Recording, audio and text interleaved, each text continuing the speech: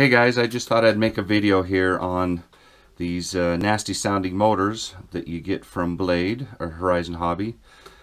I had 3 motors, 2 Bs and 1 A, that were making all kinds of gravelly sounding noises. So I called Horizon Hobby and they sent me 3 replacements. All but one sounded bad. So I had 2 bad motors straight from Horizon Hobby. So I decided to replace the bearings myself. And here is how I've been doing it. First there's a little grip ring on the end of this motor. They're quite small. If you have some small grip ring pliers, then you can use those to take it out. But I just used some little small cutters, and I merely just grab a hold of one side and it just peels right off. And I set that aside. Next you have 2 bronze bushings. One has already fallen out, and I set those aside if the other one wants to come out. And there it is. Next, you don't have to do anything now, but just grab onto the 2 sides, and the little muscle power, this should pull right out.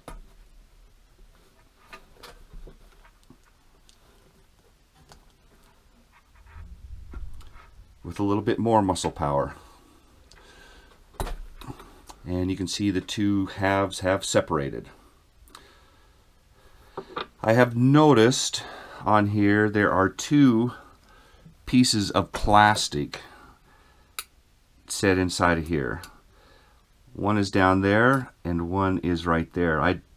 Oh, and it's got another one sitting right here. I think they're using these to balance the motor. So if you think you got stuff in your motor, don't take them out, because they're used for balancing, I do believe. And then I set that aside. Now you have access to both bearings, and you noticed your windings are further down on the plane than this bearing. So we need to keep these protected so you don't ruin them. The first one I do is I take the bottom bearing out first. Use a vise that's more stable.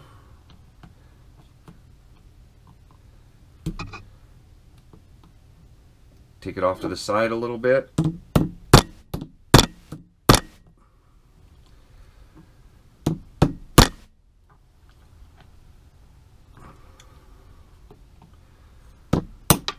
And the bearing falls out.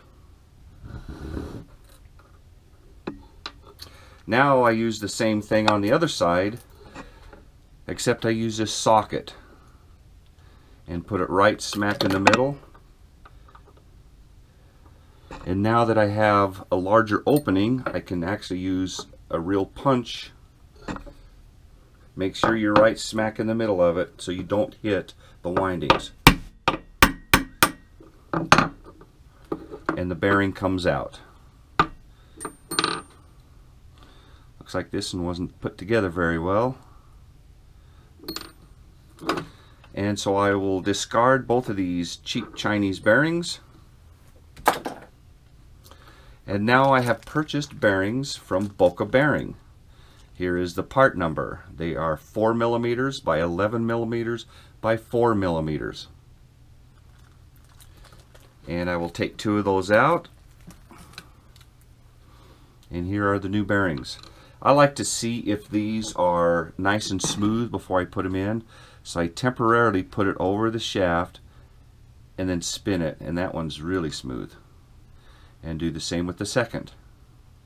And that one is extremely smooth. So the first one I put in is the top. And now I use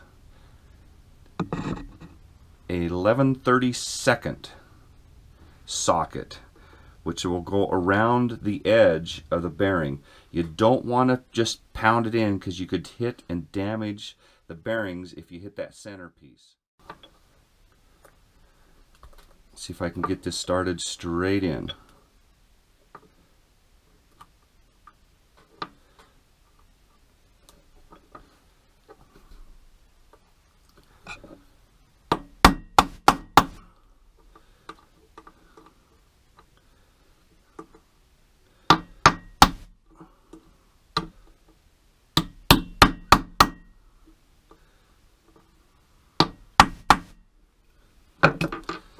and one is in. Now I take the same socket and put it on the opposite side so you don't damage these windings. And we will put this bearing in. Get it started.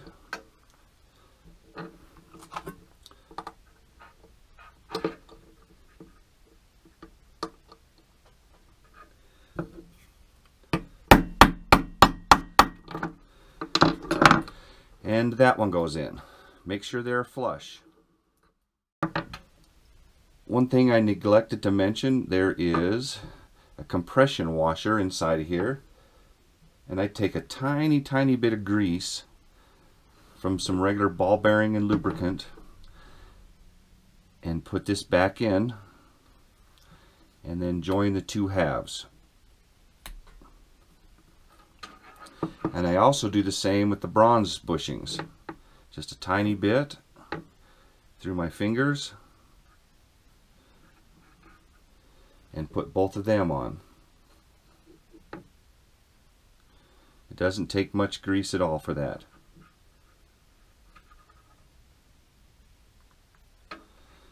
Put those down in.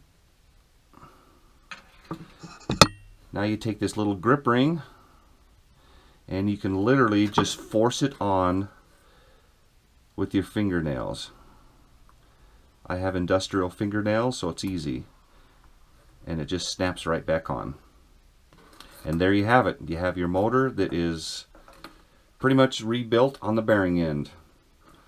Hope you enjoyed watching this, and good luck.